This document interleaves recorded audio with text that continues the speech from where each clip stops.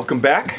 No absinthe today. It's early in the morning, and I'm actually just about ready to head over to get the trench inspected. Apparently, that's what your public utilities do now: inspect trenches instead of actually doing any of the work. That kind of brings us to the topic of this particular video. A lot of folks have been following along with the Energy Sovereignty Project. We appreciate that. What's going on now is we're getting ready to do the actual install. Our install should take place around on the week of the 10th at some point. I don't know how long it's going to take to get the approvals to actually turn the system on after it's installed, but we'll walk you through all of that as well as it unfolds. But to bring everybody up to speed, that maybe this is your first video on this, the utility company, because we are producing power and storing power for consumption at the home, up to a certain point, the utility company has no issue with it because you're not in competition with them, basically. But what has happened now is that we are actually producing enough power that I think they start wondering about what happens if every home does this. Maybe I don't really know what the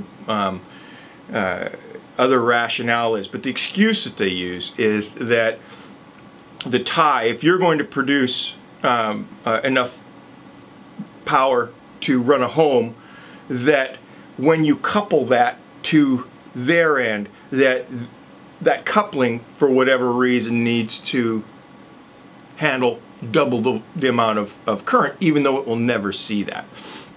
So for those professionals that are watching this, we had two proposals that involved having the public utility go through a 12 kilowatt inverter, which would basically isolate the system, the utility side, the home side.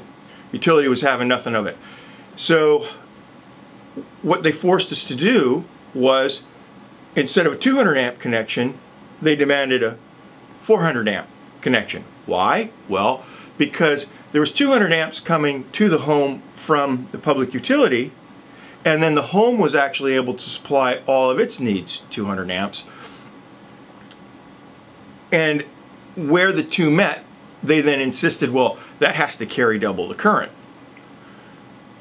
Why that is exactly was never quite explained, at least not adequately to me. I felt that they could have tied both of those services together, 200 amps in one direction, 200 amps in the other direction, but hey, what do I know? So if you're getting the feeling that we're beating up on the public utilities a little bit here, we are. Because here, let's take a look at the videos here, right? So I want to patch in through the magic of editing. Take a look at this. Now, does this look like a solar installation to you? Does this look like anything that's sustainable if every one of your neighbors is going to have to go through this? It certainly doesn't look to me like it's going to be anything that will spur on mass adoption. What it looks to me like is the public utility absolutely refusing to allow people to install battery power to power their home. Now, for those following the Energy Sovereignty Project, we intend to show that you can power an average size home, again, depending on your area. If you have solar, we'll go over all of those numbers too. What's your threshold? How much power do you actually need to produce to maintain a home over the year? We're actually going to be showing you the exact numbers. You're actually going to see a house run on batteries. And we'll go through how much solar power needs to be produced and all of that. So back to what I was saying before, the Energy Sovereignty Project is going to show that you can run an average size home on a dryer plug.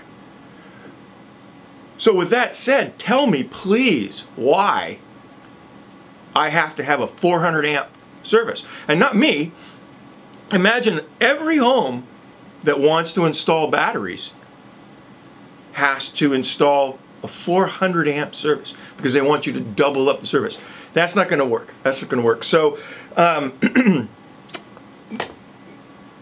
designing with some partners in Livermore, California. We'll go into that in some future episodes. I'm designing a way to help the consumers with that, make sure that they don't have to go through any of this ever again. There's not much I can talk about right now. We're still in the development phase. I'll let you guys know more when we're ready to release. But the bottom line is that there is no way that either California or the federal numbers of solar adoption is going to be met if they insist on this kind of nonsense that you're seeing here with upgrading every service to 400 amps, even though that home will never draw more than 20 kilowatts. It's ridiculous. It's ridiculous. So anyway, with that said, I hope you guys will follow along. Again, the installation date is set for the week of the 10th. So we're going to start filming on that time period, and so look for the first updates of the actual install sometime shortly thereafter, maybe the 13th, 14th, 15th, somewhere there after. It depends on how long it takes us to put some of the videos together, but we want to get them out quick. Everybody's been waiting a long time to see the start of the energy sovereignty project. We have too. Nobody's more excited to get this thing rolling than we are. So again, thanks for tuning in, and we'll keep you posted.